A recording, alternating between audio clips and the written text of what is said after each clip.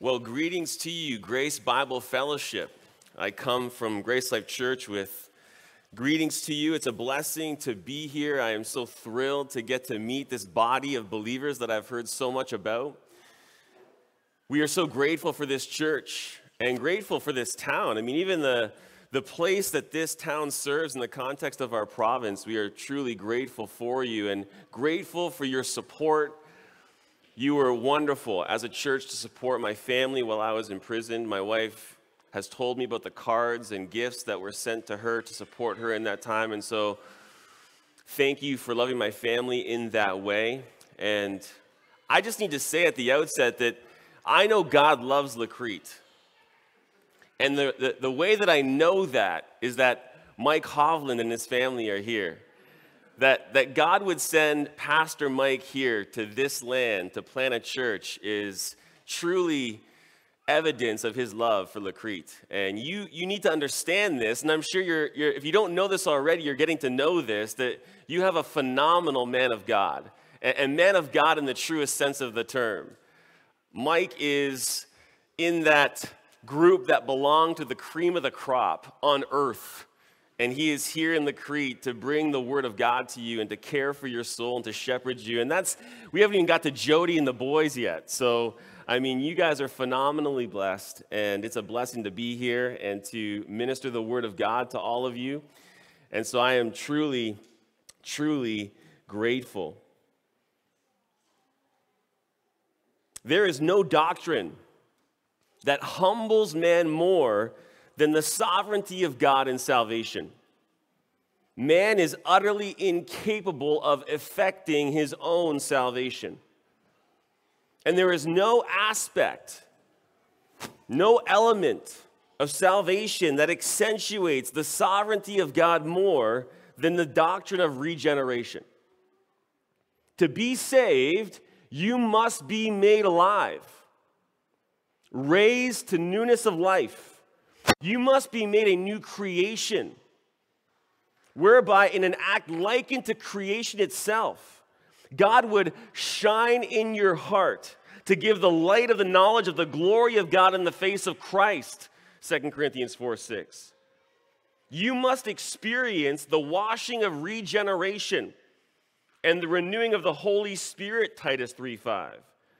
Whereby you receive the very life of God within you, eternal life. And so to be saved, something must happen to you. Something that is completely outside of your control. Something that you can do absolutely nothing to bring about. And that's going to be the focus of our time today, as we dig into John chapter 3 and the necessity of the new birth. And the context here is important, so open your Bible to John chapter 3 for a moment. Because the context of the discussion that takes place in the portion of Scripture we're going to be in today is significant in setting the stage for this dialogue between Jesus and Nicodemus. And to appreciate the context, you have to understand that Jesus is in Jerusalem. And he's there for the Feast of Passover. And he's been there for about a week. And the whole week really began by Jesus going into the temple to cleanse it, to clear out the money changers. And then Jesus stayed on in Jerusalem during the feast and performed many signs, and people were believing in him. And yet it was a deficient faith. It was inadequate faith. It wasn't saving faith. And so though people were believing into Jesus, Jesus wasn't entrusting himself to them. And to see this, look at verse 23, chapter 2. Now when he was in Jerusalem at the Passover during the feast, many believed in his name. And you would think this is going well. Jesus is in Jerusalem, performing many signs, and they're believing in his name.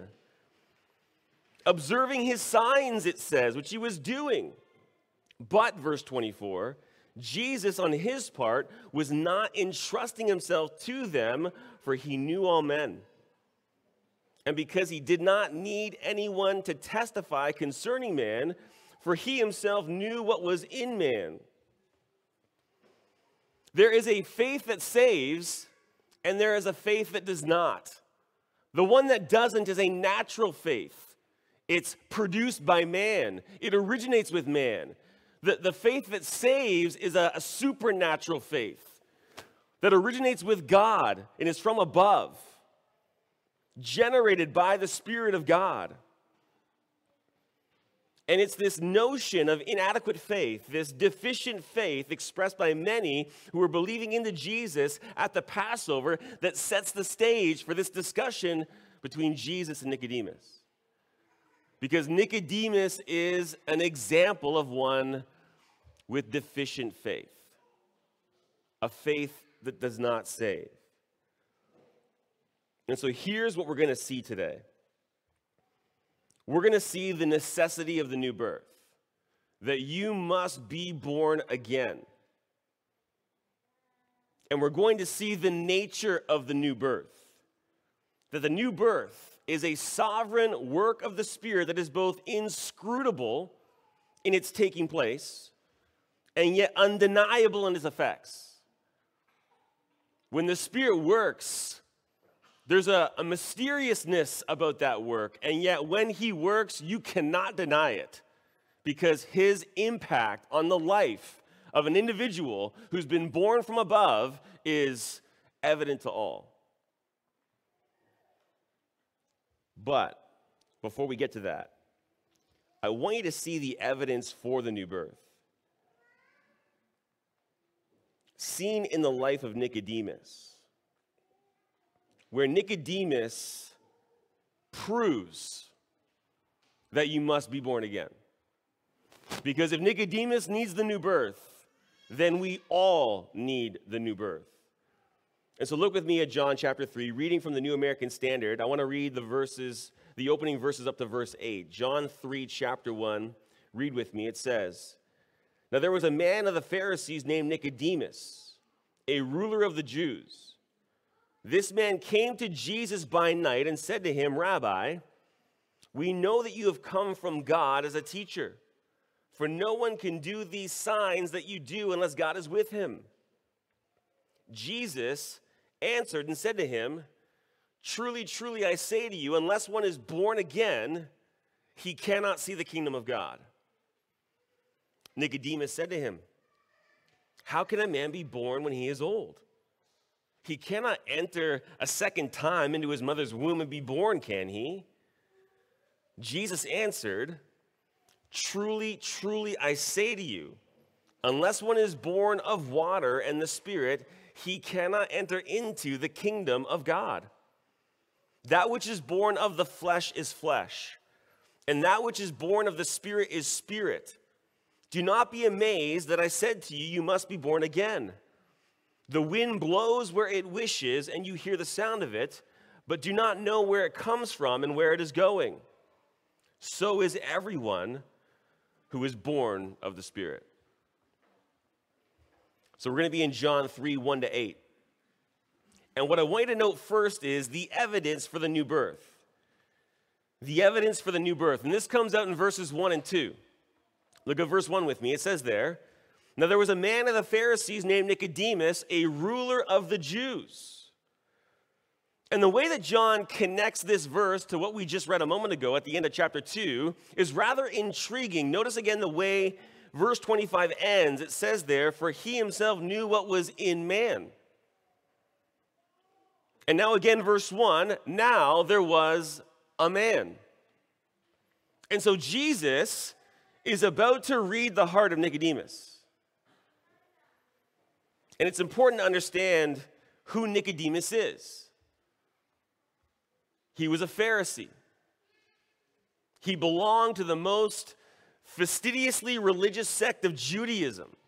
He belonged to the class in Jerusalem, and really you could just say in the world at that time, to the religious elite. He had a resume that likely rivaled the Apostle Paul's. Circumcised the 8th day, of the nation of Israel. As to the righteousness which is in the law, found blameless.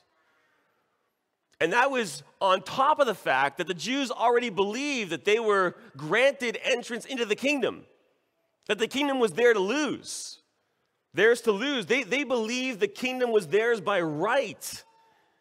And yet Nicodemus here belongs to the religious elite even within that system. And he had achieved the heights of religious prestige. He belonged to the group that had assumed the chair of Moses. He was a teacher of the law. He wore the religious garb of the day. He held a chief seat in the synagogue, was respected by all, and even addressed as rabbi by all. And on top of that, you'll note there that it says that he is a ruler of the Jews, which meant he was on the Sanhedrin. He was on the ruling body, the ruling council of the nation, really likened to the Supreme Court. And so Nicodemus was in elite company. He was among the best of the best. And yet he's troubled. He likely has no inner sense of assurance, filled with all kinds of doubt. That's what you get when you are trying to establish your own righteousness by law. And he's wrestling, no doubt, with the true significance of the signs that Jesus is performing. And so, verse 2, it says, this man came to Jesus by night and said to him, Rabbi, we know that you've come from God as a teacher, for no one can do these signs that you do unless God is with him. A couple things to notice about this. Nicodemus came to Jesus by night. And there are a few different options for understanding why it might be.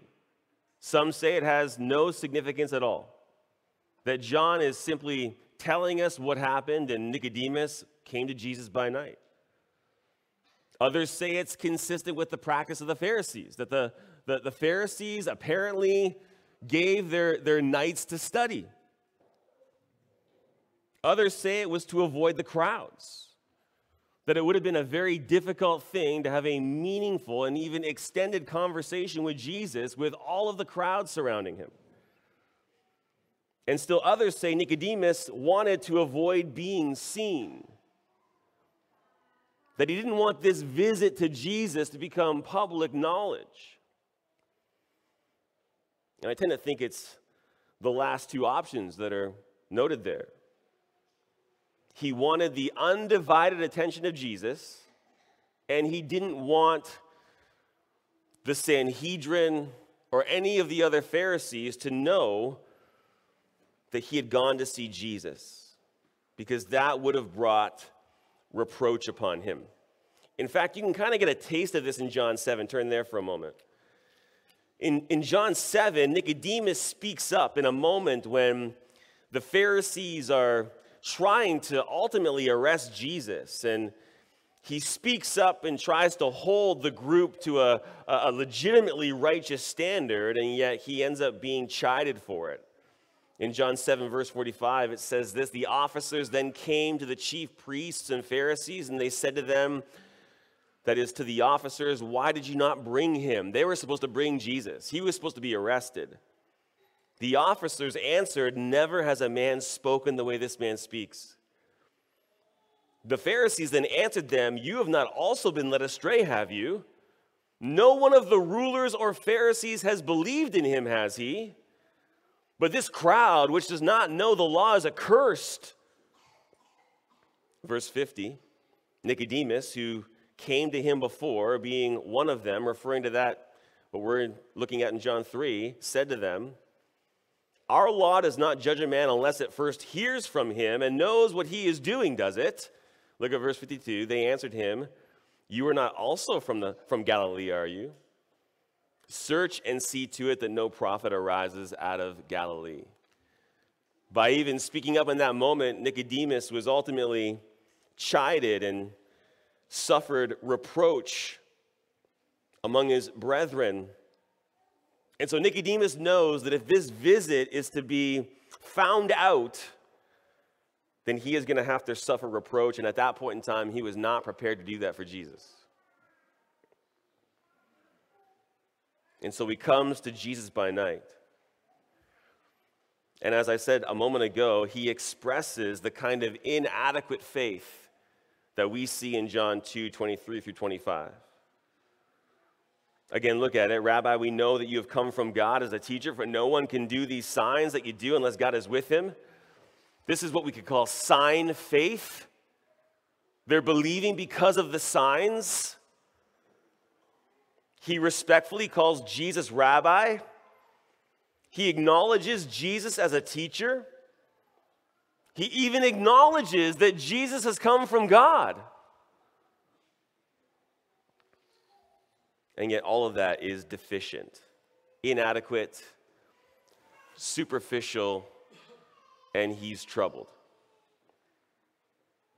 Humanly speaking, he had everything going for him, but lacked any sense of real assurance. And this is what you need to understand about this. Nicodemus epitomizes the absolute best that works righteousness can achieve. This is the best that it gets. This is the best that you can do trying to establish a righteousness of your own by the law. He had gone as far as one can go. You can't improve on this. This is the best that works righteousness can do. And yet our Lord's description of the Pharisees found in Matthew 23 would have applied to Nicodemus all the same. He was a hypocrite. He would teach one thing and then go and do another. He was shutting people off from the kingdom of God. He didn't even know how to enter himself. He was a son of hell and would have made his disciples twice as much a son of hell as he was. He was a blind guide, as spiritually blind as the most immoral people of their nation and of the world. He was a fool, incapable of exercising righteous discernment. He would tithe mint, dill, and cumin, but would neglect the weightier things of the law: justice, mercy, faithfulness. He was clean on the outside, but inside was full of robbery and self-indulgence. He was a whitewashed tomb, appearing beautiful on the outside, but inside was full of dead men's bones. That is quite a description.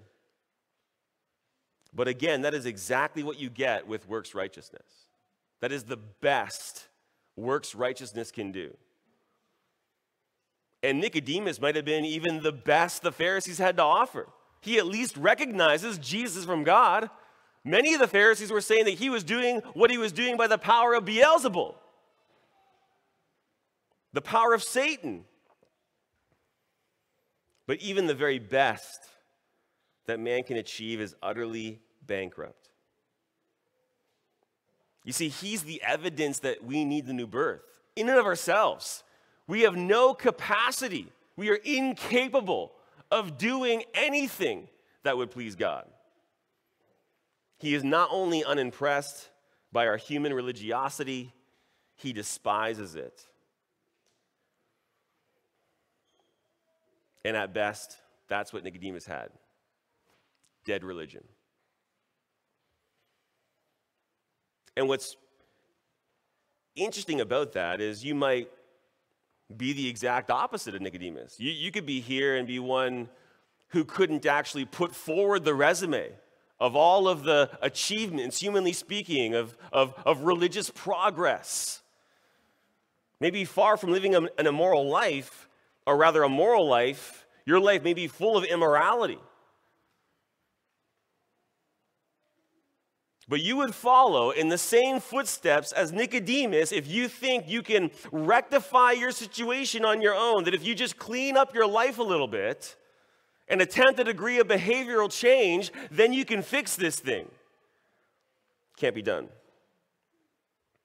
Salvation requires something far more radical than that, something that only God can do. We need the very same thing that Nicodemus needs. And Nicodemus needs to understand why he's troubled. And so Jesus is going to read his heart and answer a question that Nicodemus hasn't even asked yet. So note second, we come now to the necessity of the new birth. The necessity of the new birth. Verse 3, Jesus answered and said to him, "Truly, truly, I say to you, truly, truly," a solemn attestation expressing the absolute certainty of what Jesus is about to say. And here it is. Unless one is born again, he cannot see the kingdom of God. Jesus cuts right to the chase. The only way Nicodemus or anyone else is going to see the kingdom of God is by new birth. John only refers to the kingdom of God twice in this gospel, once here and a second time in verse 5. And in John, it's synonymous with eternal life, with salvation. And so entrance into the kingdom of heaven necessitates being born again. And that word there, again, can also be rendered from above. And so Jesus is saying that salvation necessitates a birth that's from heaven. A birth that is of a completely different kind and realm than physical birth.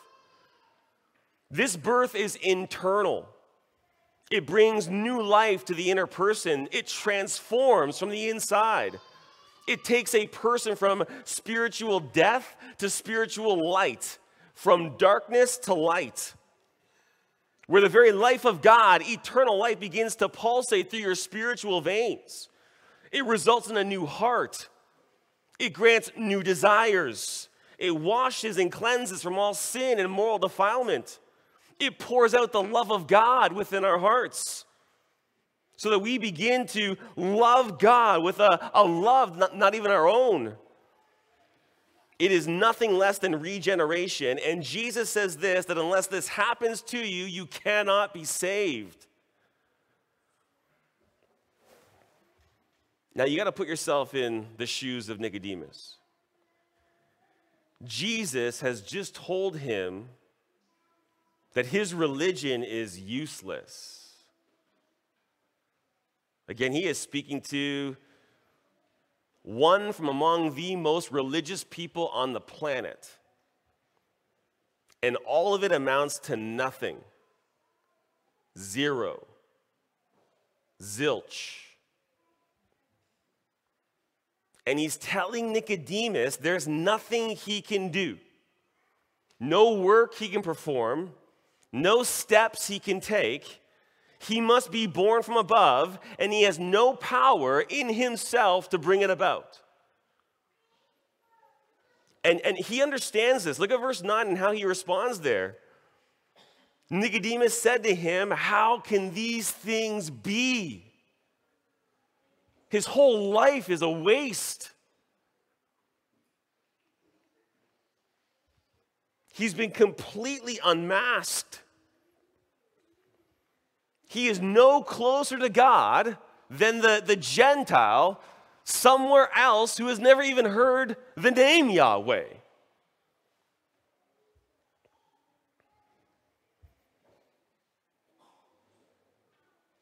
And so he provides the perfect object lesson. If it was possible to enter the kingdom of God any other way, Nicodemus would have done it. And yet he was no closer than the immoral individual who had zero religion. He was religious, he may have been sincere, he was active in ministry, he was seemingly devoted to God, he was outwardly moral, he even believed Jesus was from God. And yet he was no closer to seeing the kingdom than someone who wasn't any of those things. And it's at this point in time that if you're coming under the weight of this, that you're looking for some sort of nuance. You're looking for some way to bring this down. It sounds impossible, Pastor James, and it is impossible with man. You see, we want some way to make this attainable, truth from God's word that would bring it within our reach, where we could exercise a measure of control over this, and it's not there. There's nothing to offer. Any effort to bring the necessity of the new birth down would fundamentally alter what it is. One must be born again to see the kingdom of God. And in the same way that you made no contribution to your physical birth, you can make no contribution to this birth.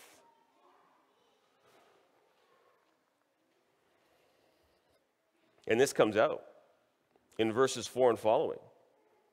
So note third, the nature of the new birth. The nature of the new birth. Look at verse 4. Here, our Lord makes an assertion, one that he's reiterating. Verse 4, it says, Nicodemus said to him, how can a man be born when he is old? He can not enter a second time into his mother's womb and be born, can he? And before we get to the assertion, note that there are a few different ways to take this question. One is that Nicodemus is completely clueless, hasn't got the foggiest idea what Jesus is talking about, that he completely failed to understand what Jesus was saying. And so some say the question posed here is indicative of that failure. He simply doesn't get it. Another is that he understands but finds it absurd. And so there's a degree of ridicule in this question. How can a man be born again? He can't enter a second time into his mother's womb and be born, can he? And yet that doesn't jive, because as this discussion unfolds, by the end of it, Nicodemus is completely undone, totally ruined. He understands what Jesus is saying. And so I think there's a better option. I think he understands. But he only understands what Jesus is saying to this point. He understands that he must be born again. He understands that this must take place if he is to see the kingdom of God. He even understands that this is something that must happen to him, that there's nothing he can do to bring this about. But what he doesn't understand is the terminology.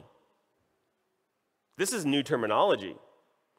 Jesus is speaking with the language of, we might say, the New Testament. Nicodemus has a different frame of reference. What is it? It's the Old Testament. And so in this question, Nicodemus is seeking clarification. He needs Jesus to put this in terminology he understands. Language that jives with his pre-existing categories of theology. And so Jesus is going to oblige him. As if to say, you want me to put that differently? Okay. Maybe this will sound familiar. Try this on for size. Verse 5, Jesus answered, truly, truly, I say to you, unless one is born of water and the Spirit, he cannot enter into the kingdom of God. Does that ring a bell, Nicodemus? And it certainly would have. Nicodemus would have been very familiar with the Old Testament, maybe having much of it or many portions of it memorized. He might have even been able to give chapter and verse on the reference that Jesus is referring to here, even though he clearly failed to understand its implications for his own life.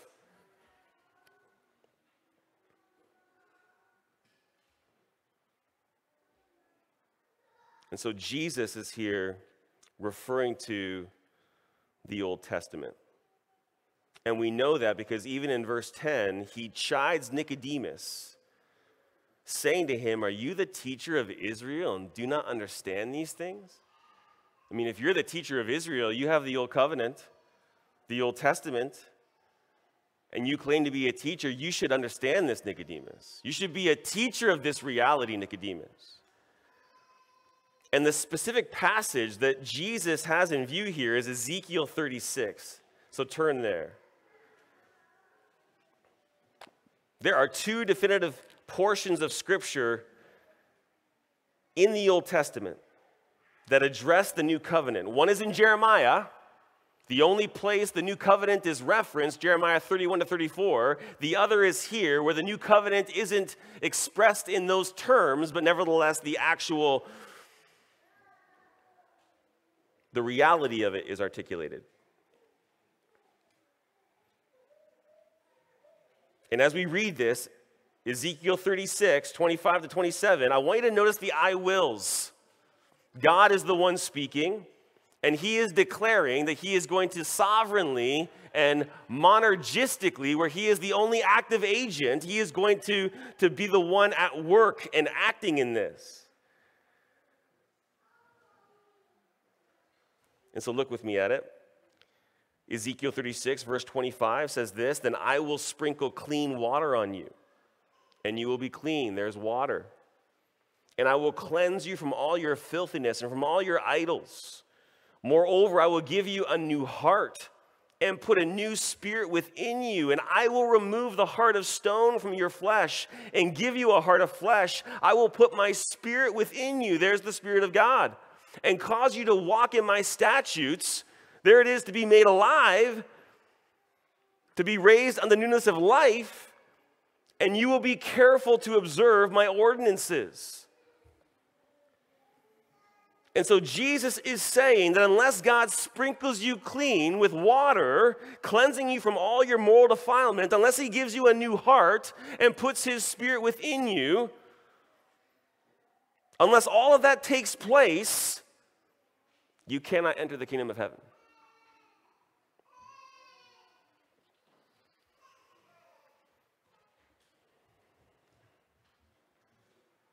And then Jesus expresses this as an axiom, which is a statement that is self-evident. So back in John 3 and verse 6, to fortify the assertion in verse 5, Jesus says this, "That which is born of the flesh is flesh, and that which is born of the Spirit is spirit." Which is to say this, that even if you could enter back into your mother's womb and have a second birth, it would be of no use. It would make no difference. The flesh begets flesh. The flesh produces flesh. The flesh is incapable of producing the life above, spiritual life. And by flesh here, Jesus doesn't mean the sinful flesh. He's using flesh more to describe just natural earthly existence. It originates from that which is created. It lacks the life of God, eternal life. It simply makes one a member of the human race, but not a child of God. In contrast, though, again, that which is born of the Spirit is spirit. Where spirit refers to the life above. Only the Spirit can produce spiritual life in a person. It's spiritual life that is needed in order to enter the kingdom of God, where the very life of God would enter you such that you would possess eternal life. And there's a wonderful statement in John 6 and verse 63. You can turn there, where this is said in very clear and straightforward terms. There, Jesus says, as he has many disciples who are about to depart from him, who had expressed this inadequate faith, this deficient faith, he then says this, "It is the Spirit who gives life. The flesh profits nothing. The words that I have spoken to you are spirit and are life." In fact, even look at John 8:23. There, Jesus expresses really the same contrast, but in slightly different language. In John 8:23, it says, "And he was saying to them, 'You are from below. I am from above. You are of this world. I am not of this world.'" And so the flesh is from below. It's earthly and of this world, but the Son and the Spirit are from above and are not of this world. And really, you get a little glimpse of the glory of the gospel in this, because Jesus, belonging to the realm above and therefore possessing in himself eternal life, spiritual life, became flesh and dwelt among us so as to redeem us and make us partakers of that life. He adds to himself human flesh, dies for our sins, and grants us eternal life.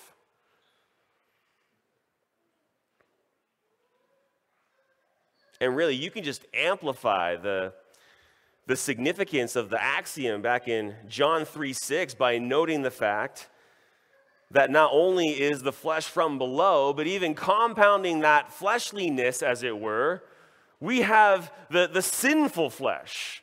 So our earthliness is even compounded. Not only are we of the flesh in a natural sense, we are also of the flesh in a fallen sense. And so we're born with physical life, all the while remaining spiritually dead, slaves to sin, unable to please God, spiritually blind. And so the Spirit must come and make us alive, breaking the power of sin, giving spiritual life, spiritual sight, and even granting us faith to believe. And so, what's the axiom in a nutshell? Like produces like. Like produces like. Flesh begets flesh. Spirit begets spirit. Simple, basic, self-evident. And yet maybe an analogy would be helpful. And the Lord gives us that. What can the work of the Spirit in regeneration be likened to? Verse 7, John 3, do not be amazed that I said to you, you must be born again. Let me note just something here. To be amazed is to be extraordinarily impressed or disturbed. Which one is Nicodemus? Is he extraordinarily impressed or is he extraordinarily disturbed? He's disturbed. And note that you must be born again is not a command. The word rendered must is a word that speaks to necessity. It can also be rendered it is necessary. And so Jesus is saying, do not be amazed that I said to you, it is necessary to be born again. And then he describes the work of the Spirit. Verse 8, the wind blows where it wishes, and you hear the sound of it, but do not know where it comes from and where it is going.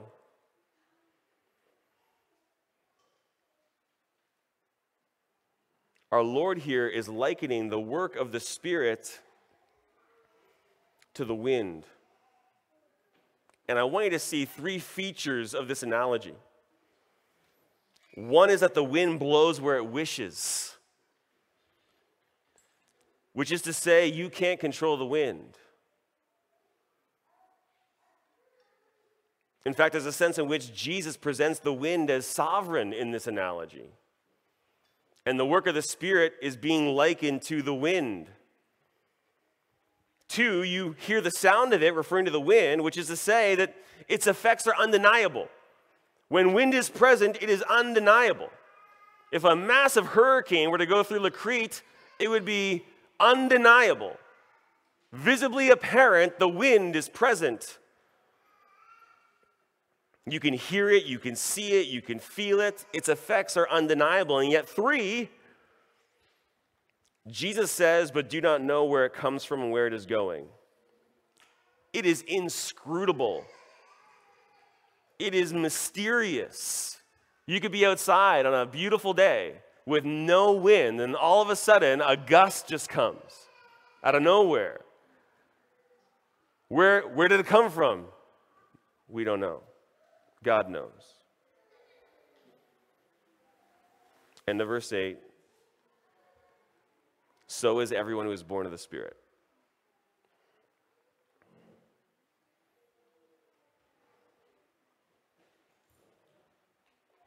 The Spirit is sovereign in regeneration. He brings life to whomever he wishes. When he regenerates, the effects of it are undeniable. Just like the presence of the wind, when a person goes from death to life, darkness to light, it is apparent. Something has happened to them. They've been changed on the inside. And the evidence of that change begins to bear fruit on the outside. And his work is mysterious and inscrutable. Two people can hear the same message. One can walk away and declare that is utter foolishness. The other can walk away and declare that is the power of God unto salvation. And so the new birth is a sovereign work of the Spirit that is both inscrutable in its occurrence and yet undeniable in its effects. And if you've been born from above, then you know this. You know everything that I've been saying this entire time.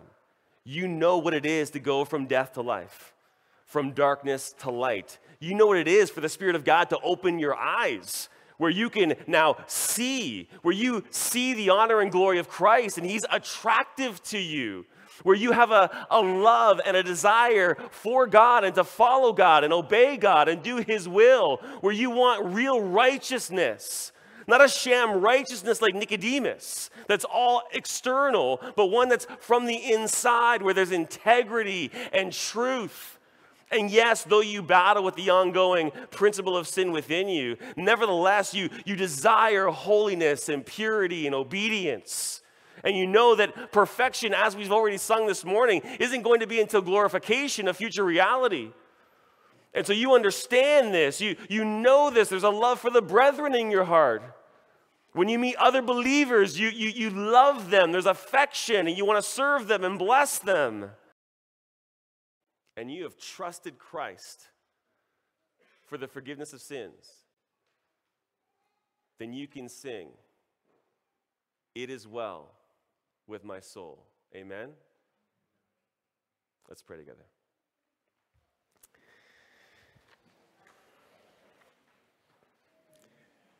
Father God, we are so grateful for your word, so grateful for this portion of Scripture. These are truths that challenge us and can even bring about a degree of introspection as we assess our lives and consider whether we can see spiritual life at work within us. Father, we marvel at the work of the Spirit in regeneration. We marvel at the new creation. We marvel at your work in regeneration.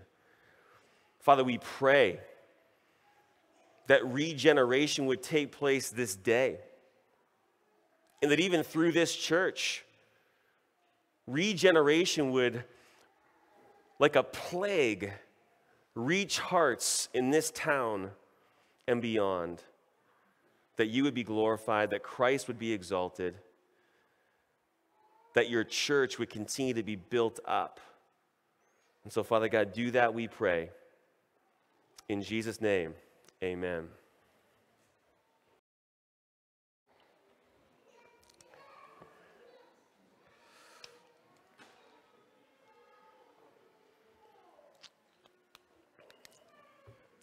Well, it is a blessing to be with you here at the Lord's Supper.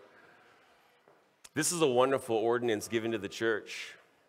I like to think of it as a day of reckoning, because when we come to this table, there's no way to avoid it. If you are a follower of Jesus Christ, if you have been born from above, then you have a responsibility, an obligation, even a delightful duty to come to this table and partake of the bread and the cup, symbolic of the body and blood of Christ.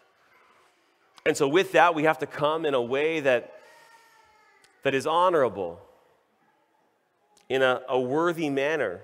And that's why in 1 Corinthians 11:28, Paul says, "But a man must examine himself, and in so doing, he is to eat of the bread and drink of the cup."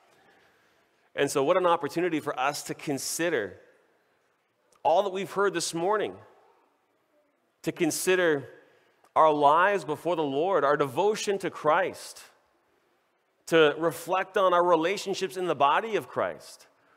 One of the glorious elements of this supper is that it's a corporate ordinance. And by partaking of the bread and the cup, we are doing that together in a way that displays our unity. And there are times when we come to this supper and realize there are things that need to be made right, maybe with our spouse or a member of the body of Christ, and we should do that. Sometimes in a really awkward way, even during the Lord's Supper itself. Sometimes you save it till later and commit in your heart you're going to do that, but this is an opportunity to evaluate your relationships with others, your walk before the Lord, your love for Christ, and really to confess sin. 1 John 1:9 declares, if we confess our sins, he is faithful and just to forgive us our sins and to cleanse us of all unrighteousness. And so we can come before the Lord, remember him in his death, knowing that he paid our penalty in full, and can confess our sin, knowing that as we do so, we are actually glorifying Christ and his work on the cross. Because to withhold the confession of sin is to withhold a confession of that which he died for. And so we should come to this supper with joy, with anticipation. It should be worshipful. It should be at times solemn. But what an opportunity we have together to proclaim the Lord's death. In fact, Paul even says this, for as often as you eat this bread and drink the cup, you proclaim the Lord's death until he comes. There's a corporate proclamation of the death of Christ for the forgiveness of sins as we come to this table and partake of the bread and the cup.